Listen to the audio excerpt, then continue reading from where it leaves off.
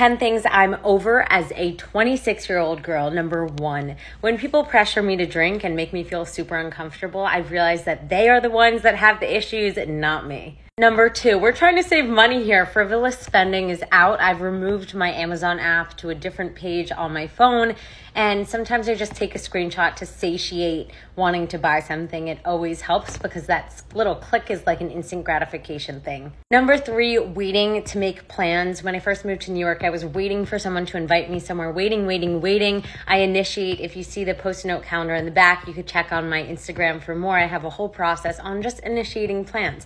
If you want to do something, go make it happen. Don't wait for anyone. Initiate. Speaking of creating, number 4, the phrase finding yourself. You're not finding yourself. You're never going to find yourself. It's about creating yourself. Number 5, avoiding sad news, sad music, things that bring me down. Part of creating yourself is surrounding yourself with things that inspire you, things that make you curious. And if they bring you down, it's a no. Number 6, speaking of things that bring you down, letting people go and being okay with the fact that you're going to have to let people go. Creating boundaries, not always having to say an answer right in the moment, saying, I'll get back to you, and setting boundaries for what's okay and not okay in your relationships is so important. Number 7, realizing that mean girls will always exist, which is super sad, and just understanding that I'll take up space at their table, but they have no rent in my head, and that's cool. When you know your worth, you don't really have to prove anything to anyone, so you can either partake or just let the drama play itself out. Number 8, speaking of bad, yucky things, food that makes me feel gross is just a no. I'm pretty much gluten-free. Well, I am gluten-free.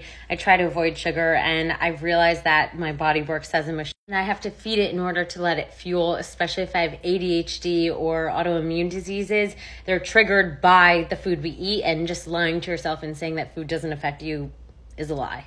Number 9, I'm done saying I'm too busy. No one's ever too busy. You either make time for someone who matters or they don't matter. Also, having a morning routine is so important. Days without gratitude and seeing the sun first thing in the morning are a no. And number 10, not checking in on the people I love, checking in on your grandparents and your family and making sure that they know you love them, your best friends, people who matter to you, people who pop into your head. That is so important. We're here for each other. At the end of the day, we can't take any of this with us.